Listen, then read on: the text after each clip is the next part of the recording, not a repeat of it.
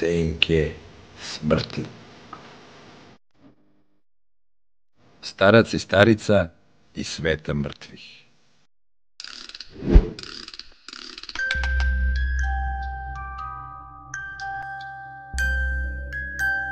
Futožani već godinama sa strahom prolaze pored groblja, jer groblje plače. Slučajni prolaznici svake noći čuju jecaje i prigušene nerazgovetne zvuke sa groblja. Pored ovih noćnih strahota, meštani kažu da se u sumrak može vidjeti jedan neobičan, stariji par. Oboje su u crnini, bledi, sa jezivim plamenim očima.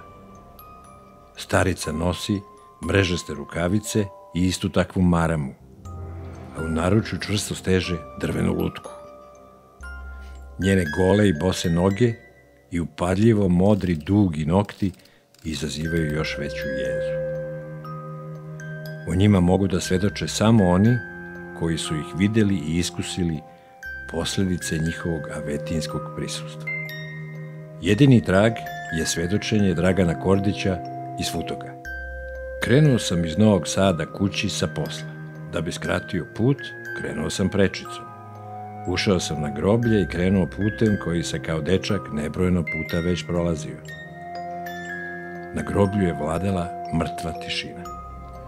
Čak se ni ptice nisu čule. Totalni muk. Kako sam se približavao centralnom delu groblja, do mene su počeli da dopiru tihi jecaji iz daljine. Obuzela me je nekakva nelagoda, ali nastavio sam dalje. Ispod hrasta koji se nalazi u samom centru groblja, imao sam šta i da vidim. Dve prilike, starca i staricu. Oboje su, od glave do pete, bili obučeni u crno. Starica je u rukama držala drvenu lutku. Čim su me ugledali, počeli su polako da se kreću prema meni i da ispuštaju užasne krike i nešto nalik na jecaje. Plač se začuo i iz lutke u staričinim rukama. Starica je bila bosa i golih nogu. Njene mrtvački, bele noge i ruke su u odsjaju udaljenih uličnih svetiljki izgledale još stravičnije. Ja sam se od straha skamenio na mestu. Iako sam osjećao jaku želju da pobegnem, noge me jednostavno nisu slušale. Stajao sam tu, a starac i starica su mi se polako približavali. Starac je išao lagano prema meni i ispuštao samrtničke krike od kojih mi se naježila svaka dlaka na telu. Starica je i dalje u jednoj ruci držala drvenu lutku, a drugu ruku je pružila prema meni i stiskala je u pesnicu. Jasno sam mogao da vidim njene duge i modre nokte koji su pretili da se zariju u moje telo. Već je pao mrak. Prošlo je skoro sat vremena od trenutka kada sam ušao u groblje. Starica me povela u jedan grob. Jednostavno me uzela za ruku i uvukla kroz vlažnu zemlju u neki drugi svet, svet mrtvih. Drvena lutka koju starica ni u jednom momentu nije ispuštala iz ruku, ispod zemlje je postala ljudsko biće, novorođenče. Starac i starica postali su mladi ljudi. Vodili su me kroz svet mrtvih. Sretali smo mnogo ljudi koji su me uglas molili da sprečim žive da na groblju remete njihov mir.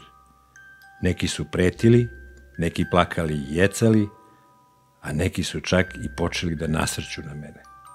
U jednom trenutku bio sam sa svih strana okružen prikazama koje su kroz jecaje i užasne krike poručivale da ih ostavimo na miru. Ovde se priča Dragana Kordića prekida. I šta se dalje dogodilo sa njim i kako se vratio iz sveta mrtvih? Da li on sve ovo sanjao? To niko ne zna. Možda je u strahu od nekakvih prikaza potrčao, sapleo se i povredio glavu, pa je u nesvesti sanjao starca i staricu čiji je grob uznemirio. Ako i postoji svet mrtvih duša, Da li je ovo poruka da ih ne uznemiravamo? Pretragom na Google može se naći članak iz 2014. godine u kome se pominje neki Dragan Kordić, borac za ljudska prava iz Futoga, koji se već godinama zalaže za obavezno filtriranje otpadnih voda.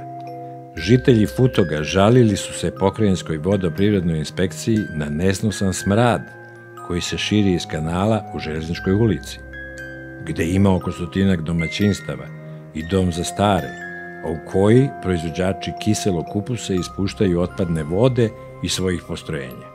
Osjeća se smrad jako veliki, potrovaće ovaj narod ako ovako bude i dalje radilo se.